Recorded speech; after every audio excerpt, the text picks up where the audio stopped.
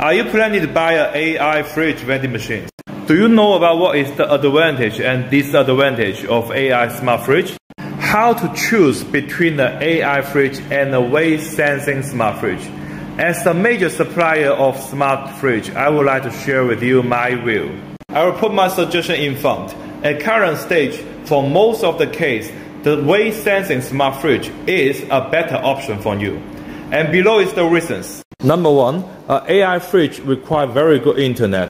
Normally, AI fridge have 2 cameras, or some AI fridge even have 3 cameras. And each of these cameras will take a video of the purchase process and then upload to the server. So if the internet is not good, it will take a very long time from the data uploading. Number 2 is the potential losses you're gonna face. If some customer, they brought the camera and then they take product from the fridge and the machine itself will not be able to identify what product being tokened. It will be your loss. Number 3 is you have to be more involved when you're operating the AI fridge vending machines. We all know the accuracy of camera solution is around 95 to 98%.